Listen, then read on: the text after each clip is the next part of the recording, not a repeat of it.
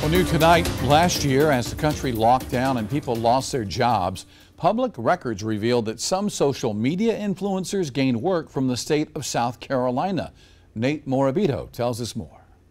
The state of South Carolina even hired a former employee to post on social media. And in many cases, it's unclear exactly what the public received in return. Due to the social distancing, I've decided to partner with Discover South Carolina.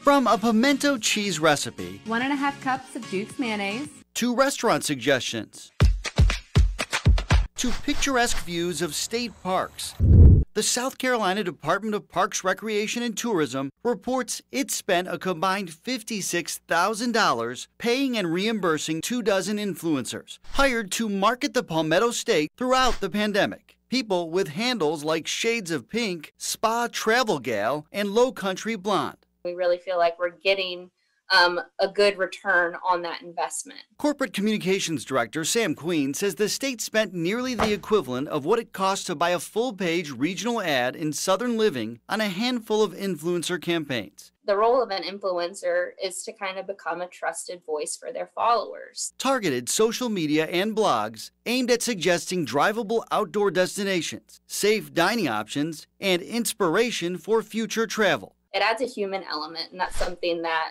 audiences really connect with. While there's no evidence anyone visited South Carolina as a direct result, Queen says those campaigns paid off, touting the program's overall average engagement rate of more than 7%, well above the industry standard. The influencer program has proven to be a really effective tool for us to help us reach millions of potential visitors who we otherwise would have a pretty hard time reaching. But the agency would not provide specifics, no individual metrics, not a single frame of content, calling them trade secrets, leaving us to find whatever we could on our own. You're just asking the public to trust you, aren't you?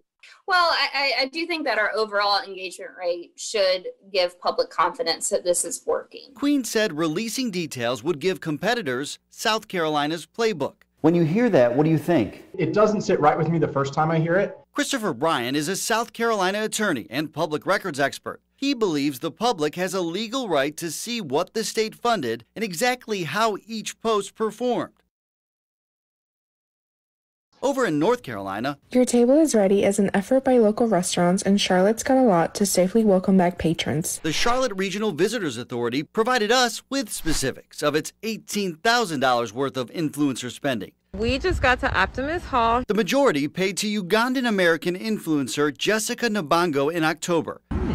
A campaign the CRVA said supported diversity and inclusion and showcased safe ways to travel to Charlotte, one that led to a reported 8.4% engagement rate. It's just an effective way to get a lot of bang for your marketing dollar. Back in South Carolina, go visit discoversouthcarolina.com/recipes. aside from the pimento cheese recipe campaign, the state is keeping all of its specific results close to the vest, including how this campaign performed. That was a very engaging and effective campaign for us. The agency paid its past public relations manager, Handle Eaton SC, to talk South Carolina food with another influencer in New York. This is a former employee of your agency getting money to be an influencer.